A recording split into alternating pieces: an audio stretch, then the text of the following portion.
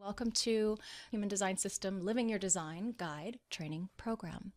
So what I'm going to do for you is give you some questions. I have 6 questions for you. I'd love for you to get a piece of paper and a pen and write down these questions and process them this week, especially if this is something that you've decided to move forward with, because I want to give you some food for your contemplation this week as we progress through the transformation that I'd like to give you if you are going to become a Living Your Design guide. So my first question to you, do you remember the beginning of your journey with human design? Do you remember when human design found you?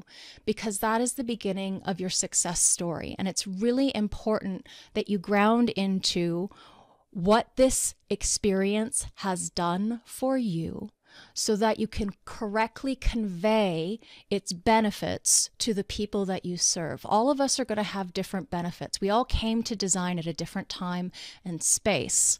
And all of us have had experiences that if we can learn to share the fruits of our experiences, our lessons learned with others, we're more likely to attract the people that are right for us to be able to influence, to impact, to guide, and to help provide that guidance or that advice as we move forward into this experience. And you're going to be more successful if you do so. So I'm giving you my best success secrets in learning how to not only live this experiment as a human design guide, but also you're not doing this for charity work. At this point, if you're moving forward as a guide, you want to be able to be compensated for your time. And that's one of the strategies that I can give you, is to be able to connect with the right people. And you're welcome to bring forth any questions that you have that maybe the presentation ignited for you, and in looking towards the future as far as how are you going to be successful as a guide, because all of us are very different and we're all here for very specific people, and it's just a matter of being in the right place at the right time for them to find you or for them to be attracted to you. And you have to be able to learn how to be the leader that you are, so that people can find you without, doing the initiating thing, unless you, of course, are a manifester. I want to encourage you to foster an awareness of how you're here to be a different kind of human design professional, because all of us have our own frequency, our own design that we're here to teach from, our wisdom potential. I am a certified profit potential coach.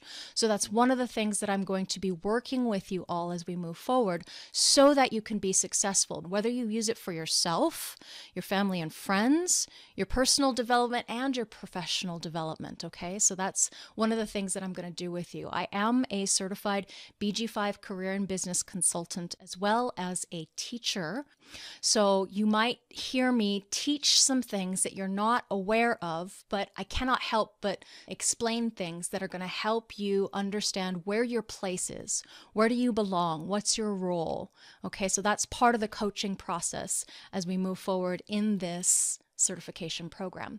Now, the business of human design, for you as somebody who is learning to make money off of design, it really is a matter of balancing opening the door to the true self and selling to the not self. That's the business of human design. From the open centers in our design, that is where we are suckers for being sold there, and where we can sell others. Just to give you some confidence in moving forward, that remember, the moment you stop being in control of your life, you as in your conscious thinking mind, the conditioned mind, your life is perfectly financed, because what's going to happen is you're going to have a settling into the flow of where your life needs to go, where we're at right here, right now, in moving forward as a Living Your Design guide. What you're here to do is to open the door to their true self. Everyone has their own individual truth. And what happens is, in human design, the business of human design as the esoteric realm where you're stepping into, should you continue to move forward, this is about waking people up. Now, it's not that you can't make a good living at it. Yes, you can make a living at this. However, are you doing it in alignment?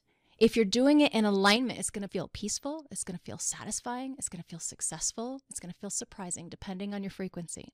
If you're not doing it in alignment, no matter how much you're trying to do, if you're trying to control how much you make and where you go and who you're going to serve and all of that, then what happens is nothing will be satisfying. Nothing will come easy. It will always be a struggle.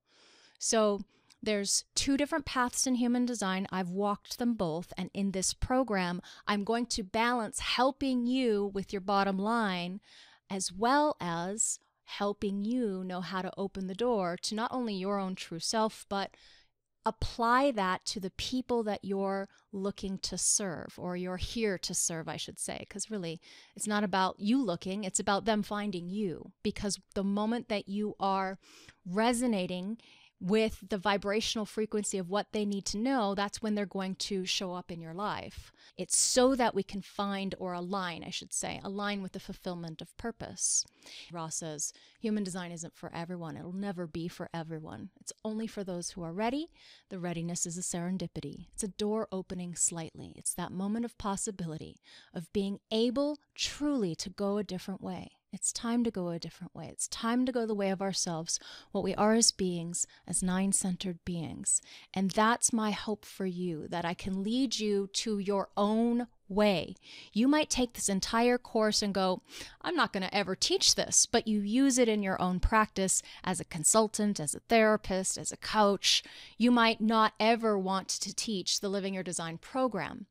But what I am going to do in not only helping you learn how to deliver that program, is helping you learn how to apply this in your life for yourself, for your business as you move forward.